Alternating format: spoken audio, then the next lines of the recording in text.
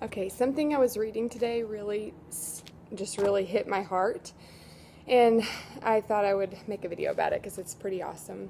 I've been on vacation this week, and so for the first time this year, feels like I've finally given myself permission to step away, really intentionally rest, unplug, not be worried about answering messages, and not be necessarily limiting my reading material to product information and network marketing books. Most anyone who knows me on Facebook knows I've been setting really big goals for my Plexus business this last year, and that I've been working really hard. And so just to get away this week has been awesome.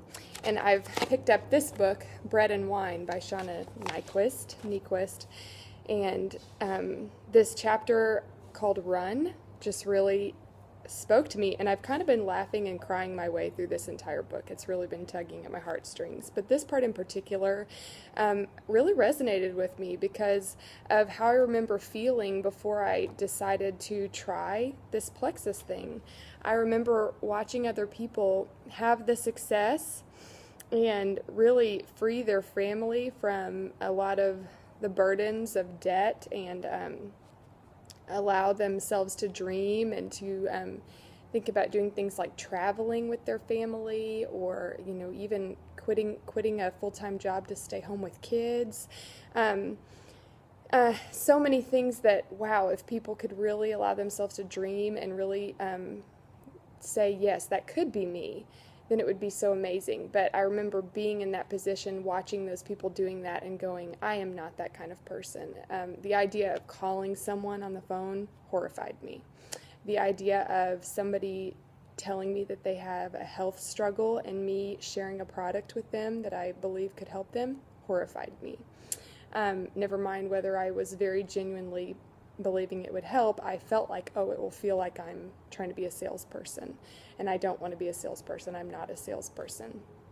I remember feeling that way, and I feel like there are probably so many people out there among my friends who have seen people doing well with Plexus and who maybe have health issues that the products really could help, but they're just so feeling like I was feeling. And then this chapter just really stuck with me, so I really wanted to make a video and just read part of it. So Shauna Nyquist starts off saying, I have long considered that there are two kinds of people in the world, people who can run marathons and people who can't. And I have long considered myself to be a permanent member of the latter category. I've always had the sense that something fundamental between my body and my soul was disconnected, like a very important wire got cut at some point, like my body is off on its own, doing its own thing, lazy and undependable. But I've also long held the belief that one's tears are a guide, that when something makes you cry, it means something. If we pay attention to our tears, they'll show us something about ourselves. Against my preferences, watching people cross marathon finish lines makes me cry. Crazy, deep, ugly cry. Specifically, watching average-looking people cross marathon finish lines makes me cry. Professionals who finish in 2 hours are amazing, but it doesn't move me the same way. And not all physical feats move me like marathons do. I don't cry when I watch the Olympics or the Super Bowl. There's a thing I have with marathons. Several friends and my brother ran the Chicago Marathon a few years ago, and finally I said out loud, sometime in my life I'm going to do that. Really, me. I decided that in 2 years, I'd be ready. I'd be 35, we'd celebrate our 10th wedding anniversary, Henry would be 5, and it would be the perfect time to work off that baby weight after giving birth to the baby I was sure I was about to conceive.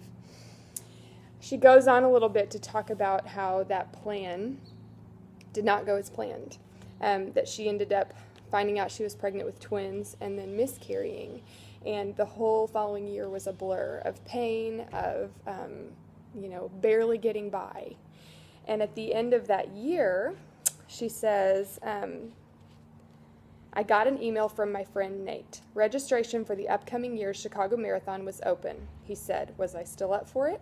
I immediately wrote a reply, no, not this year, next year. And as soon as I wrote it, I knew it would always be my answer, next year, next year, next year.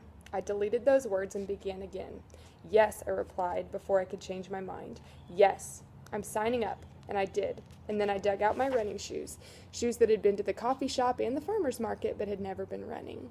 I put on those shoes and I shuffled around our neighborhood. Okay, so then she goes on for a few pages and talks about the grueling, but, character building training period and all those long runs and all the things that she was surprised to find herself doing. She makes a funny comment about, really all you need to know is that I willingly wore a fanny pack and willingly referred to it as my fuel belt. So, but it's a year, a year of transforming process where she, this person who has believed I could never do that, becomes a runner. And then I just really was like moved by this last page of this paragraph where she talks about running the marathon, talks to getting to the end. So sweet. She says, let's see. When I hit mile 24, I realized we're doing this. We are really going to do this. I made the turn onto the bridge at Roosevelt, and I could hear the announcer saying, "You're a part of Chicago Marathon history. You're not just a runner, you're a finisher. You're a marathoner." People were screaming, and Lake Michigan was so impossibly blue, and Kirsten and I both burst into tears and ran the last straightaway as fast as our busted-up legs could manage.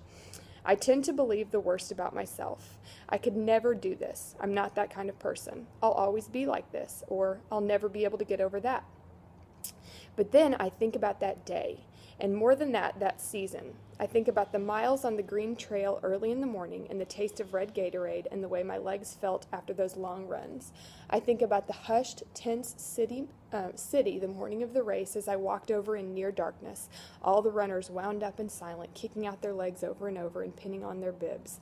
I think about the day after the race when Kirsten and I hobbled around our neighborhood sore and tired and proud of ourselves. And then I remember that people can change, that I can change, that the same old refrains can get rewritten, and that all it takes is sometimes paying attention to your tears and ignoring that voice that tries to hypnotize us with next year, next year, next year. And of course, that just blew me away because it is exactly how I felt. I could never do that. I am not that kind of person. I'll never be that kind of person. I'll never be comfortable telling somebody about a product I believe in. I'll never be comfortable handing out a business card to a stranger, whatever, what have you. But how empowering to know people can change. Those old refrains can be rewritten. And what kind of freedom awaits and what kind of possibility awaits. So I thought, wow, that was really worth sharing. And I hope that if there's, I know there are people out there who are feeling like I'm feeling, going, I cannot possibly join that bandwagon.